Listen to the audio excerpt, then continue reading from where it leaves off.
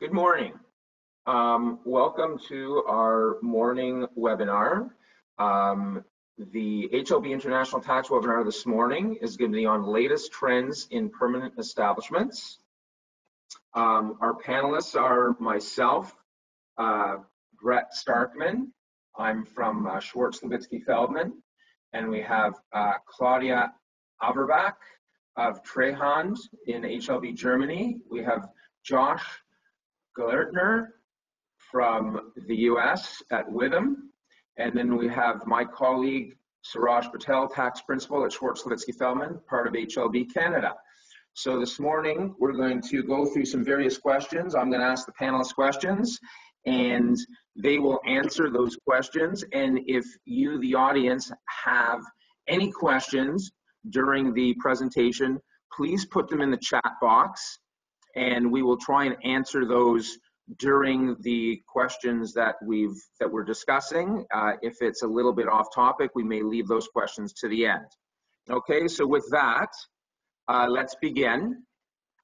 And the first question is, what is the relevance of permanent establishments? Suraj, can you speak a little bit about that? Hi, thanks, Brett. Happy to be here this morning, guys, with all of you.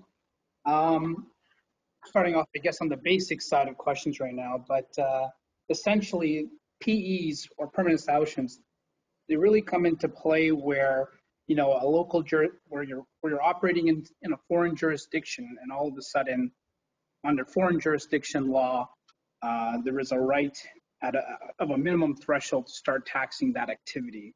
So we then look to double tax treaties to understand, whether that activity would be run through a permanent establishment in that foreign jurisdiction. Article 5 of most double tax conventions define permanent establishments. And if you meet that threshold of having a permanent establishment in that foreign jurisdiction, Article 7 of the treaties gives the taxing authority on the business profits between those treaty countries. Now, there's two main types of permanent establishments. The traditional ones that we've come to know are, the fixed place of businesses and dependent agents. What else is relevant, I guess, when permanent establishments are founded is that it also, in most treaties, allows taxing authority of employees that may be working at that permanent establishment in the foreign jurisdiction. And also, it also gives a taxing authority on alienation of property used to earn business profits through that permanent establishment. So you may end up with capital gains when you're winding up operations down the road or whatnot. So a lot of things could happen when you have a permanent establishment set up in a foreign jurisdiction. That's just to name a few of them right there. Thank you, Suraj. Okay, so the next question is, what is considered to be a fixed place of business? Suraj, can you answer that? So, the treaty define, or most double tax conventions define it as a fixed place of business in which the business of an enterprise is wholly or partly carried on. So when you look at that phrase in of itself, there's three kind of elements that we looked at. It's got to be fixed. So there's got to be a degree of permanence related to that fixed place of business. And obviously it's referring to a place, so there's got to be a geographic location where you can identify that a business is being carried on there. And the third element is actually that, the business has to be carried on through that place. It's not enough that you just have a location that's addressed to you, that's a fixed geographic place there, but you got to be actually carrying on some type of activity that is part of the business. Typical types of places of business would include, a place of management, a branch, an office, a factory, a workshop, a mine. The list, these are items all that are described in the treaties as well, and they're not meant to be exhaustive. It's just they're more meant of illustrative purposes. But there's other things that might come into play too. What about employees that work from home? Could that be considered a fixed place of business or not? Most times they're not, but under certain circumstances, a home of an employee may be considered a fixed place of business. What about a co-sharing office? You know, we're now in a situation where we have individuals that are renting spaces at, you know, these co-sharing office arrangements, such as WeWork. You know, that may or may not be constitute a fixed place of business as well. So definitely things that need to be considered when moving your operations into a foreign jurisdiction.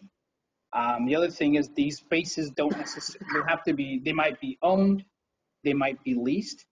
In some cases, you know, you may not own or lease them, but they might be at your disposal. And so those things may create a permanent establishment or a fixed place of business for you as well. There are exceptions when you do have a fixed place of business, essentially where the activities do not create a significant profit element to the overall enterprise, i.e. a preparatory or auxiliary nature, then they're not going to be, there are exceptions for a fixed place of business in that situation. You know, typical situations where we see that is where you have an enterprise that's maintaining a stock of goods at a location. And that's all that's being done there. That could fit one of the exceptions. Another exceptions might be, you know, where you just have an office where employees are performing very rudimentary activities to the overall business of the enterprise. So a lot of things there, but main thing is if it's a proprietary or auxiliary nature activity or character, then you may be able to fit an exception to having a fixed place of business. Okay, thank you. Claudia, the next question is for you. Yeah. And that is, how do the tax authorities view the precondition of the right of disposal in different jurisdictions? So for everybody in the audience, right of disposal is, for example, would a company or a client would offer you an office to use that you have at your disposal. So Claudia, can you please discuss that or answer that question? Yes, of course. Thank you very much, Brett, for the introduction. And I think Siraj already indicated it shortly in his presentation about the fixed place of business. And from my perspective, it's quite worth to discuss as a precondition of the right of disposal, although it is not explicitly lined out in the double tax conventions. And to me, it seems that the different jurisdictions have quite a different opinion on this precondition. So some jurisdictions seem to not require a strict right for disposal about the fixed place of business, whilst other jurisdictions are very well of the opinion that an entity cannot found a permanent establishment without also having the right of disposal about the premises. I think, Brett, you already described as a precondition. It means that the entity has to be the owner of the premises or the lessee of the premises. And well, from a German perspective, we do very much take into account the precondition of the right of disposal. So without a right of disposal, the German tax authorities do not assume a permanent establishment, neither in an inbound nor in an outbound transaction. However, it is agreed that you can also found a permanent establishment without having a strict right of disposal. So even if you are in the position to have the right to use the premises without paying any money for this, you can have a permanent establishment in the mentioned premises. However, in this context, from a German perspective, we have to distinguish very much between so-called service permanent establishment, which are not accepted in Germany, and I think they are also not accepted in many other jurisdictions, and between permanent establishments when you use premises without paying any rent for these rooms. But if these premises are with a special equipment which the entity needs to provide its services, then it can very well found a permanent establishment in this jurisdiction. Okay, thank you. Claudia, there's a question from the audience asking, can a broader geographic area be considered a fixed place? Basically, it cannot be a fixed place of business, because if you only have a wide area in which you are carrying out a business, this should basically not lead to a permanent establishment. Yeah. Okay, thank you. Yeah, I mean, I would just want to add to that that you still kind of got to look at the commercial activity that's being done in that geographic area, and if there's possibly a commercial whole activity that's being regarded there, then you may need to look at it further to see whether it would be considered a fixed place of business or, and we'll get to that later on a bit too in our. Okay, Josh, you're up next.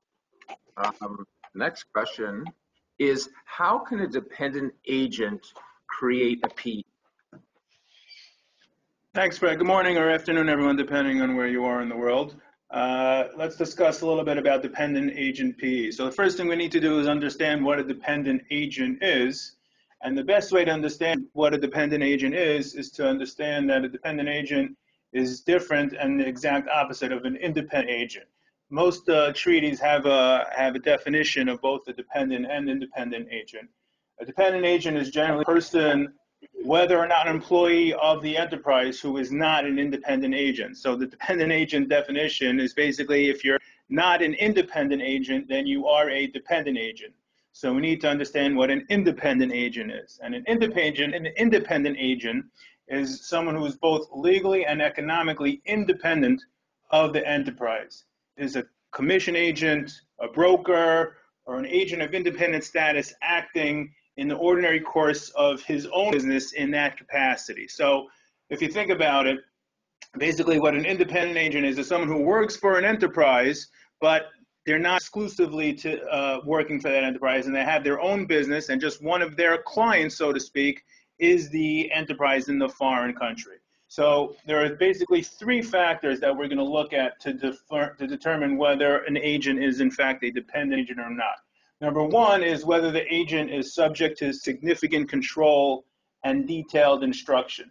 Generally, an independent agent will not be subject to control and detailed instruction of the enterprise. Rather, that independent agent is free to go about his tasks in the way that he deems necessary in order to fulfill his obligation to the enterprise without any direction or instruction from the enterprise. On the flip side, that would be a dependent agent. A dependent agent would be obviously where the agent is at the direction and under the instruction of the enterprise. And if the dependent agent deviates from those instructions, then the whole arrangement can be called into question and could be terminated.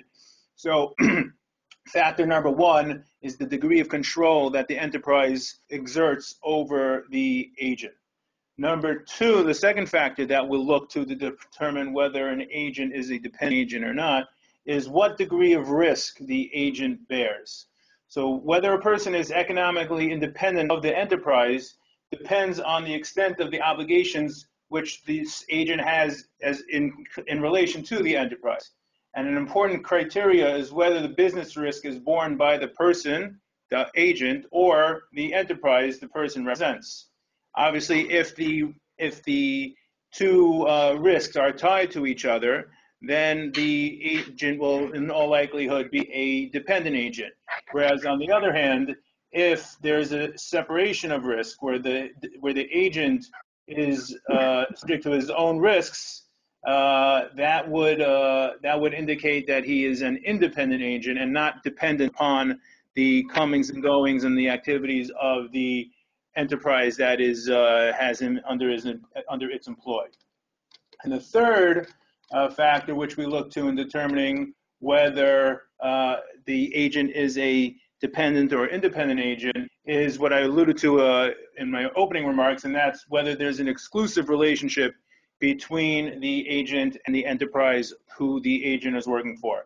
Generally, if an agent is exclusively working for this foreign enterprise, then that would in all likelihood indicate a dependent agent relationship, being that the entire livelihood of the agent rests upon this relationship that he has with the foreign enterprise who he's working for. Whereas on the other hand, if you have multiple clients, as I referred to it at the beginning of this segment, if the agent has many different enterprises for whom he is working, and he just happens to be working for an enterprise located in another country, but he has many other clients whom he serves, in all likelihood, that indicates that the relationship between this agent and the foreign enterprise is that of an independent relationship, an independent agent, and therefore would not be under the domain of dependent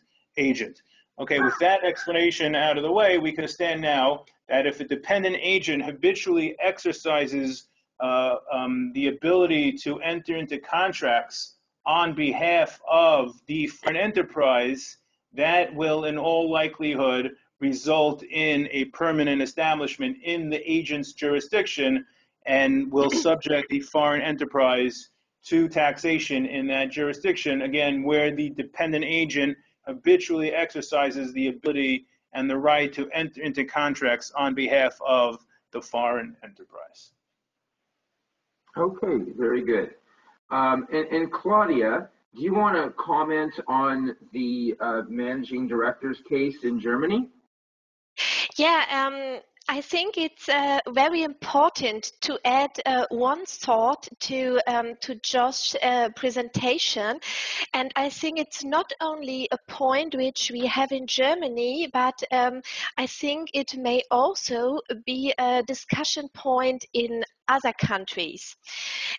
In Germany, it was quite long controversially discussed whether or not a managing director of his corporation can actually found a dependent agent's permanent establishment for his country in another jurisdiction where he, for example, lives.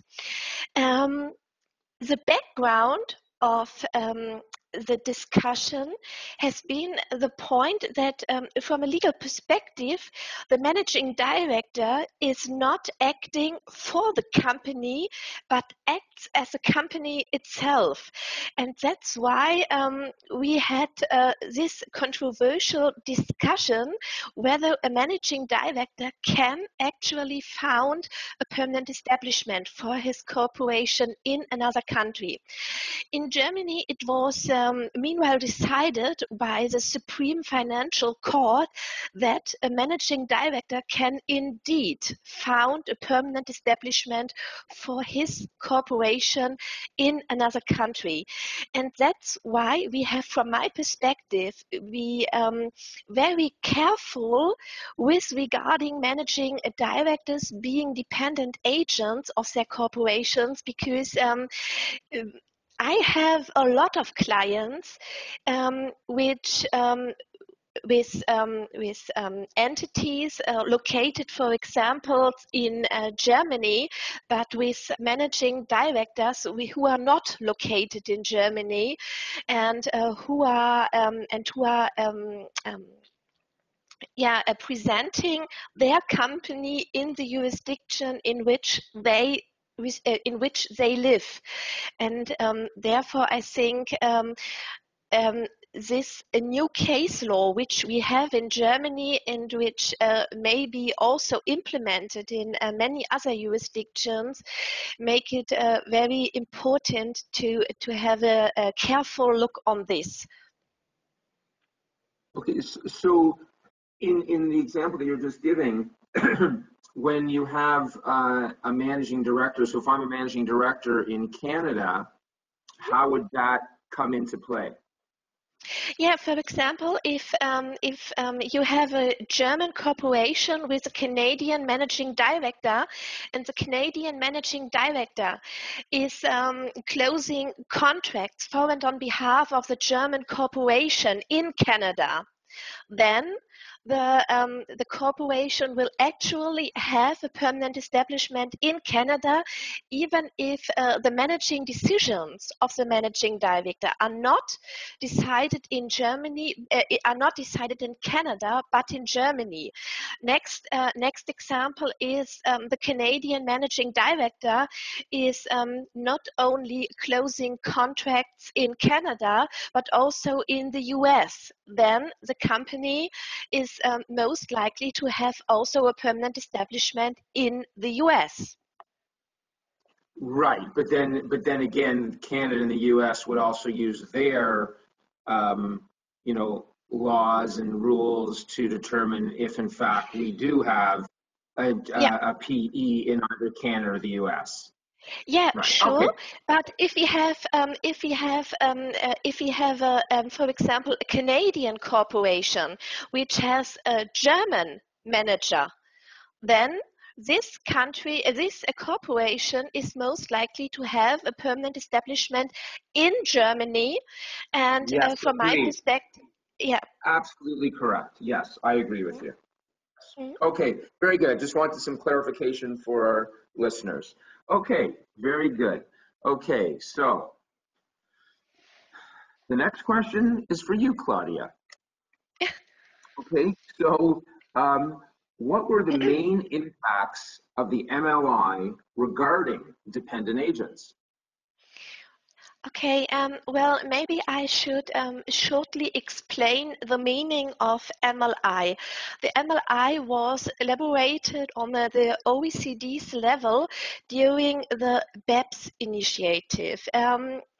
Maybe if some participants do not know what a BEPS means, this is an acronym for base erosion and profit shifting. And during this initiative, the OECD worked on some discussion points which, from their perspective, led to base erosion and profit shifting.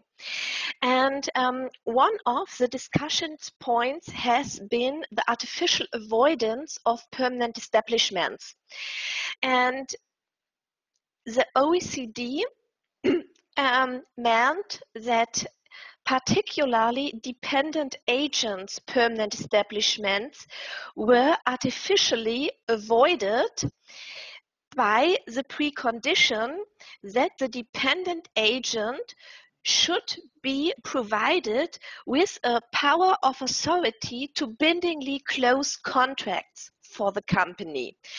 And a lot of jurisdictions assumed that this power of authority has to be a detailed written power of authority, and if this power of authority is not in place, then the entity was not assumed to have a permanent establishment in another country.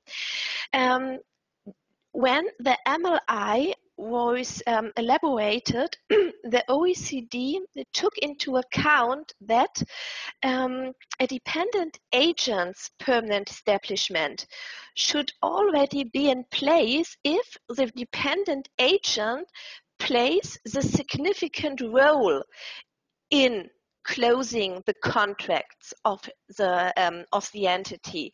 So there should no longer be the precondition of a power of authority, but you should only look on the fact whether the dependent agent plays the significant role when contracts are closed for and on behalf of the countries, of the entities.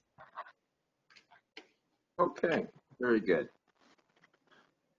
Suraj, can providing services create a PE in a foreign jurisdiction? So extensive services can often be performed in a country, and it won't create a fixed base or have a dependent agent PE that we've kind of gone through in these past two segments. What we're seeing now is certain treaties and even the model treaties are starting to contain wording where services PV provisions can be put in place that will deem a PE to exist where services are performed and they exceed a certain time and or revenue thresholds, even where no fixed base or dependent agent traditional PEs exist.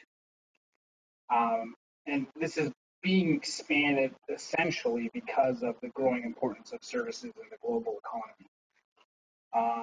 You know, in the UN model, they actually have the deemed services PE contained in the article definition. So Article 5.3b of the UN model has the term permanent establishment, which encompasses also the furnishing of services, including consultancy services by an enterprise through employees or other personnel engaged by the enterprise for such purpose, but only if activities of that nature continue for the same or connected project within a contracting state for a period or periods aggregating more than 183 days in any 12-month period commencing or ending in the fiscal year concerned. So I think what's important to note there is if you have any kind of services contracts which contain these types of deemed services PE, you got to see whether you're crossing any kind of service days of 6 months in a foreign jurisdiction that can create a PE. Specifically in the OECD model treaty, there is no services PE text within the actual treaty definitions. However, under their commentary, they do provide examples of services PE provisions that can be used. And they were added in, I think, around 2008 or so. And most of them, and those commentary definitions included the requirement of a presence in a source state and taxation based on net profits, not gross withholdings. And the perfect example of this is actually between the Canada and US treaty subsequent to the Fifth Protocol, where you have two situations where a deemed service PE can exist. One is where individuals of an enterprise in the other state provide services for more than 183 days in any 12-month period, and those services comprise 50% or more of the enterprise's gross active business revenues. So that's the first one under the Canada-US treaty. And the second one, a services PE can be created, is the enterprise provides services in the other state for more than 183 days in any 12-month period with respect to the same or connected project in the other state. So what's the difference between the two? Well, on the first one, it's underlined right there in our slide notes.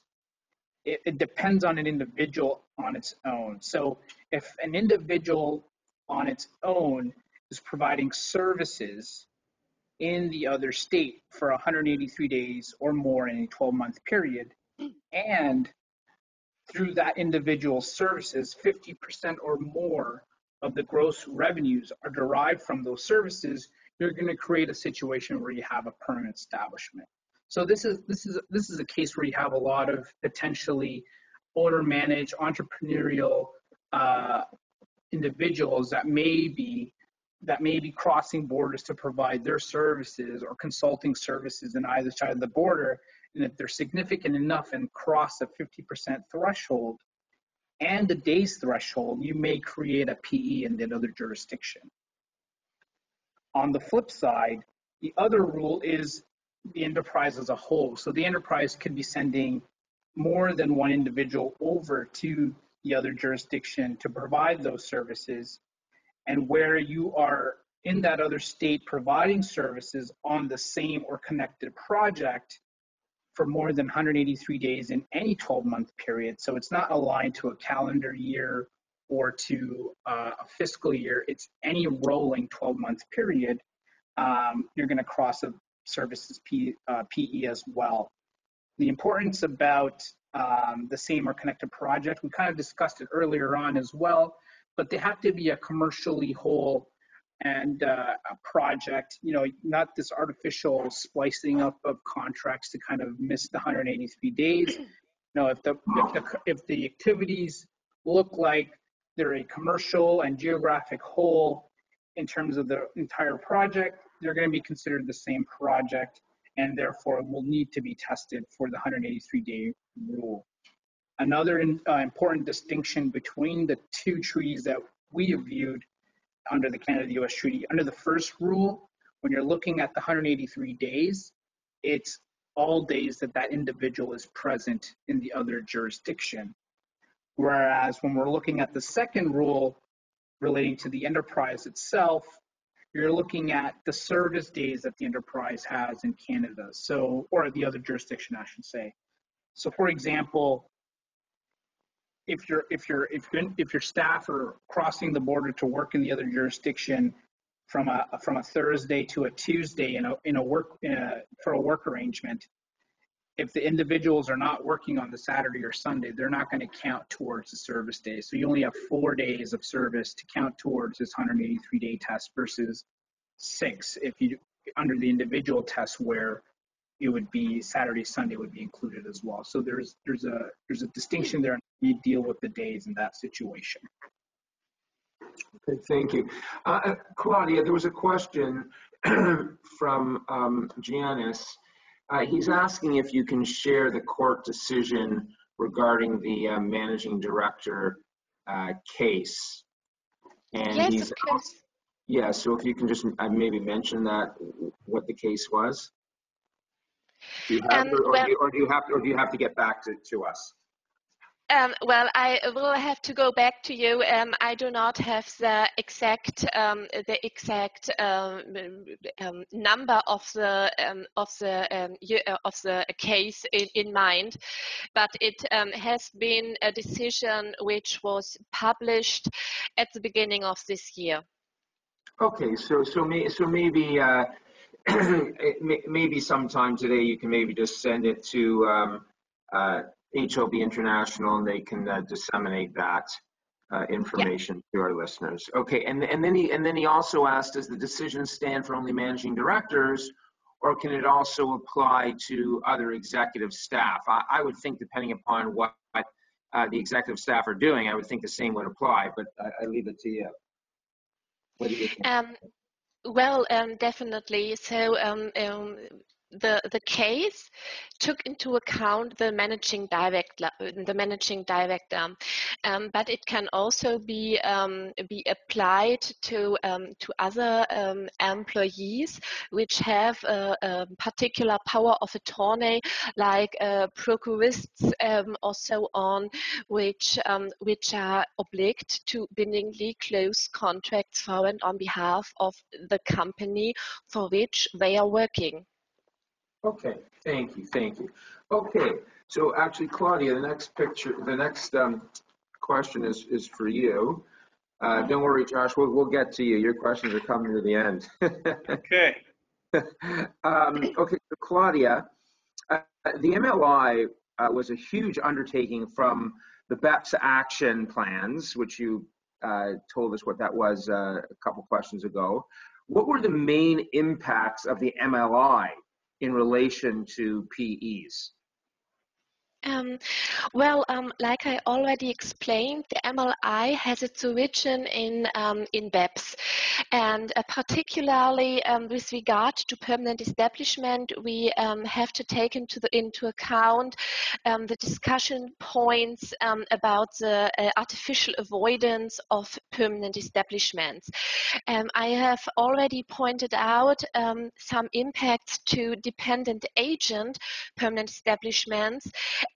But I think it was Suraj at the beginning of the webinar who pointed out some points about exceptions to permanent establishments due to preparatory or auxiliary nature. And this is exactly what the MLI was about. Having a look into Article 5, Chapter 4 of the OECD Model Convention, there are still a lot of exemptions to permanent establishments, and only one of this catalog is the preparatory or auxiliary nature. In the past, for example, also warehouses were considered to not be a permanent establishment. However, the OECD took into account that there are a lot of huge entities like Amazon or so on, which have a very big warehouse in other countries without having a permanent establishment in the respective jurisdiction. And therefore, the MLI was about to change this catalog of exemptions, and for example, warehouses are only to be a permanent, not a permanent establishment. I'm sorry, not to be a permanent establishment if the warehouse is only for preparatory or auxiliary natures. And with this in mind, an entity like Amazon or so on is most likely to be considered to have a permanent establishment in the respective country in which they have a warehouse, for example. However, the MLI was signed in 2017 in Paris. I think it was June 2017. And the different jurisdictions had voting rights. And these voting rights aimed to the decision whether or not the respective jurisdictions wanted to apply the new principles for permanent establishment or for the catalog of exceptions to permanent establishments or not. And the problem is that the different jurisdictions decided in quite a different way. So when we have a look at the respective double convention, this was not changed, but we have to take an additional look to the matrix of the MLI to learn more about whether the two jurisdictions had agreed and how they agreed with regard to the MLI and the exception catalog to permanent establishments. Okay, thank you. Claudia, the next question is for you again. What is the OECD proposing on the taxation of the digital economy? Yeah, that is, I think, a very huge problem and a very wide issue, and I can only sum up the main thoughts of the OECD on the taxation of the digital economy. When we remember to the beginning of the webinar, when Suraj talked about fixed places of business, we learned that an entity has to have a fixed place of business, a geographic and fixed place of business through which it carries out its business. Regarding digital business models, it becomes clear that these companies will most likely not have a fixed place of business in each jurisdiction they are carrying out business. For example, I think the main examples are Facebook or Apple or so on, which have a very well-known intangible, which is used in all jurisdictions, but those entities are not taxed in these jurisdictions. And that's the problem, and that's why the OECD is thinking about some strategies to have these entities being taxed in all jurisdictions they are actually doing business. And I think there are three approaches. One of the approaches is the participants approach, under which a taxation right shall be derived from the users in the different jurisdictions which are using this intangible. Another approach is related to the value added by the users in the different jurisdictions. So this is the so-called first pillar of strategies to the taxation of the digital economy. Another strategy is the so-called second pillar, which is about the global effective minimum taxation. And this is very important because it is not only relevant for entities which have digital business models, but this would be relevant for all entities which are doing business worldwide. The global effective minimum taxation says that an entity which has its parent company, for example in Germany, needs to be taxed with a particular minimum taxation, even if its subsidiaries in other countries are not taxed at this level. Then Germany taxes the residual amount to this which was not taxed in other jurisdictions. And this is I think a very harsh instrument because it restricts the tax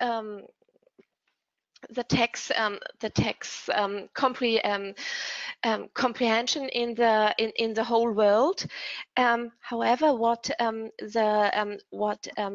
has the OECD in mind when they think about the global effective minimum taxation? They want that all jurisdictions have a minimum taxation which is applied to all companies, and that's why this is a plan which is actually in place. Yeah. Okay, thank you. All right. In addition to the OECD, have countries taken unilateral measures to enhance the definition of PE in the light of the digital age? Thanks, Pat. Yeah, based on what Claudia gave a great overview of the pressures that countries are feeling based on the way business is conducted now. Is when these treaties were written and the definition of permanent establishment was carved out in the treaties. Most treaties predate, and although a lot of them are being redone now, but most of the treaties have their roots in the pre-digital era, and therefore the concepts that are carved into the treaties really date back to a time when business was conducted through brick and mortar companies, and the way to determine whether an entity had a taxable presence in a certain jurisdiction was whether it had one of these traditional permanent establishments through either a fixed place of business or a dependent agent. But now, with, as Claudia alluded to, Apple or Amazon or practically any company that's doing business on the internet, if a company is based here in the U.S., for example, and a user in a country outside of the U.S. goes onto the internet in that country and orders a product from the U.S. company, well, the U.S. company is making money from that other country without having either a dependent agent or a fixed place of business in that country. So under traditional rules, under traditional permanent establishment concepts that we find in treaties, the U.S. company will not have a taxable presence in the other country. And practically, I don't know what the percentages are in today's day and age, but it's obviously a significant percentage of all business commerce is done in that fashion. So there's a strong possibility of companies in country A being excluded from tax in country B under the traditional PE definitions. And as Claudia alluded to, OECD has certain initiatives that it has undertaken in order to modernize the definition of PE. In addition to the OECD, some countries have taken unilateral measures in order to better come into line with the way business is conducted now in the 21st century. Israel and India, for example, have both created what's known as a significant economic presence test.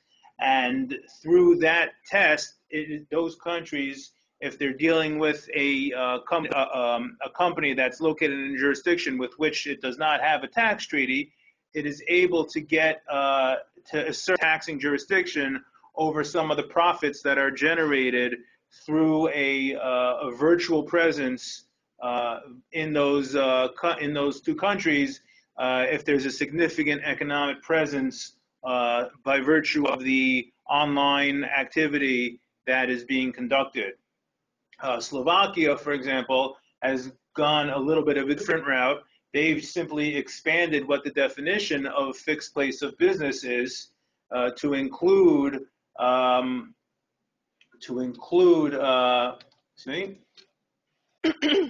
the business activities that are conducted through an online presence, thereby taking the old definitions of what's included under permanent establishment under the treaties and expanded it and modernized it to account for the fact that we're living in an age where a lot of business is conducted in that fashion. A couple of other countries have done slightly different matters. For example, in the UK and in Australia, both of those jurisdictions have on the books a law called the Diverted Profits Tax, a DPT. In Australia, for example, that law came into effect a couple of years ago, 2017. And what that law aims to do is to ensure that taxes are paid by significant global entities to properly reflect the economic substance of their activities in Australia, regardless of whether those significant global entities are engaging in the Australian economy through typical traditional permanent establishment concepts. Australia is seeking to tax these types of entities by virtue of significant economic activity in Australia, regardless of whether those activities are actually being conducted through a permanent establishment under the traditional rules. One other example is equalization taxes. Italy has a law such as that on the books, which again, it's a similar concept with a little different spin on it, but again, the same idea, the idea being that if you just rely on the traditional definitions of what is a permanent establishment under the treaty, the local jurisdiction will fail to capture a very large percentage of the business activity that is taking place in its borders by companies that are located outside of its borders, and therefore looking to seek and gain additional taxing jurisdiction over these entities that are operating in these countries without actually having a presence, or at least a classic presence as it was defined under the treaties, the way they were written in the pre-digital age. Okay, all right.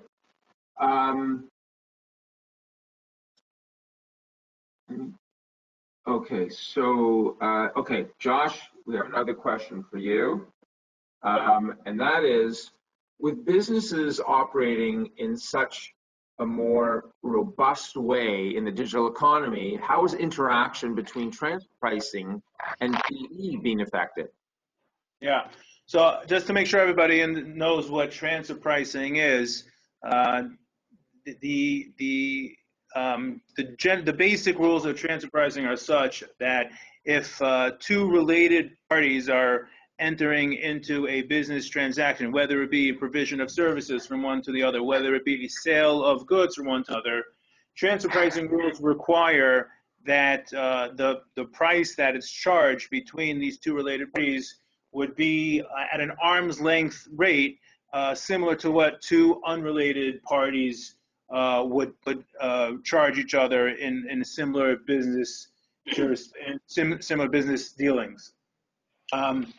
As Brett said, in today's day and age, with the globalization of the economies and entities having related parties all over the world, there is the possibility of having profits shifted through transfer pricing charges from one jurisdiction to another. For example, if you have a U.S., maybe U.S. isn't such a good example because our tax rate has dropped significantly, but if you take a high tax jurisdiction as the parent entity, and it has a related party in a low tax jurisdiction, there is the possibility of shifting profits from the high tax jurisdiction to the subsidiary in the lower jurisdiction through what's known as transfer pricing, through some related party transactions that could make the parent company pay a fee to the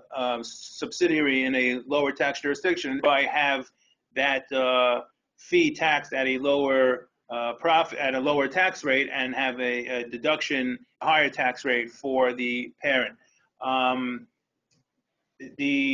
The interaction between transfer pricing in light of the digital age is that there is the OECD has come up with this idea of, as you see it on the slide there, development, enhancement, maintenance, protection, or exploitation of intangible, specifically when it comes to intangible assets, as far as to determine where the actual profits lie and which jurisdiction should be able to have the bulk of the taxing jurisdiction on the bulk of the profits, by virtue of which entity is more involved in these in the development or enhanced maintenance, etc., of the intangible asset. And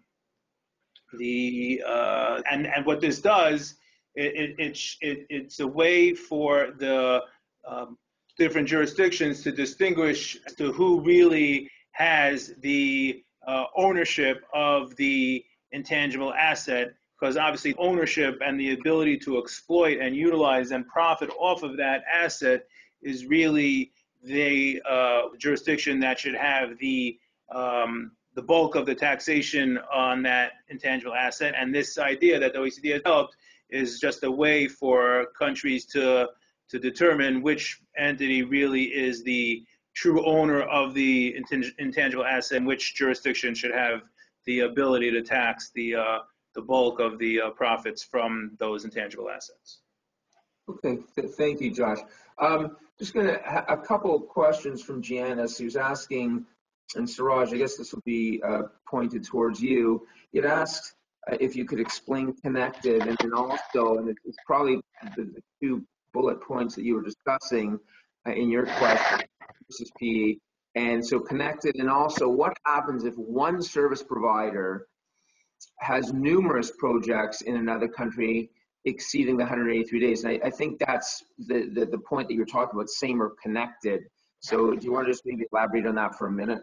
Sure. So when we're talking about an enterprise providing services in a different jurisdiction, or the other jurisdiction, I should say, 183 days that we got to count towards that test only occurs if the projects are the same and connected project. Now, what does that specifically mean? I maybe flew over it too quickly before, but happy to go over it again. So the diplomatic notes of the treaty kind of look at, provide an example of what they think the same and connected project is. And expanding on that, what they refer to as a same and connected project is, a project that is a coherent whole commercially and geographically from the service delivery enterprise perspective. So from a commercial coherence perspective, we can look at, was there one contract? Was everything signed and done absent tax considerations? Similar work provided by similar individuals while in the other jurisdiction. And do we have maybe a practical example? So, for example, if I'm a company and I'm in, just keep going in and out, and I'm in, let's say, Timbuktu, which is a treaty jurisdiction country, and I am doing something. I'm there 180 days, but I'm making donuts in one case, but then I'm building a building in another case. That is not same or similar. But if I'm making donuts and I'm making muffins and I'm making danishes, that would be same or similar, and if it's one contract, it would be connected. Something like that, right? Something like that as well. And further expanding, and I can use an example that's actually within the commentary to the treaty as well, between Canada and the US. And what comes into play is when you're looking at geographic coherence. For example, you have a service enterprise that's providing auditing services, and the audit is to a bank in multiple cities, and it's an auditing project for those banks. Each audit of each individual bank is going to be viewed at, a different geographic area. So you don't meet the same or connected project there. However, if you have, a bank or a bank in a certain location in one city, you're doing all of those, that may in fact be considered a geographic coherence, same or connected project, and therefore you have a commercially whole connected similar project that you're talking about in that situation. And therefore that's where you count all of those towards a 183 days for the test for the services PE. Okay, very good. Okay, I see it's 11 o'clock and we have now run out of time. So I want to firstly thank our audience for attending this webinar, and then I'd like to thank our panelists, Suraj and Claudia and Josh, for answering my questions this morning. And I think we're all better off for this presentation, and I hope you've enjoyed our time together. Thank you very much. Thank you. Thank you. Have a good day, everyone. Thank you. Have a good day. Bye.